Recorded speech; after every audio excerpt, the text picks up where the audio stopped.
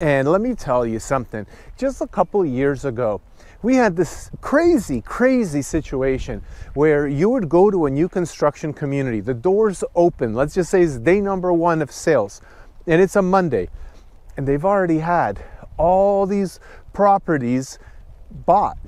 They just opened. No one has gone through the door yet, but you know, people know people. It's about who you know. And things got locked up.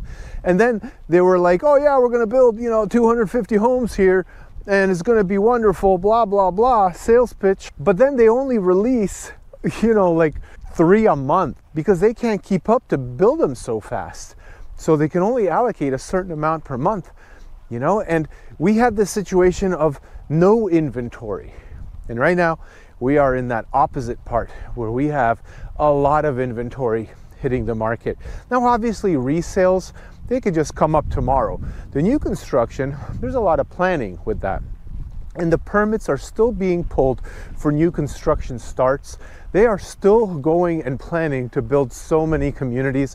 And just in my little area, there are over 20 new construction communities going up still. I don't see the demand here for it, but they're gonna sell.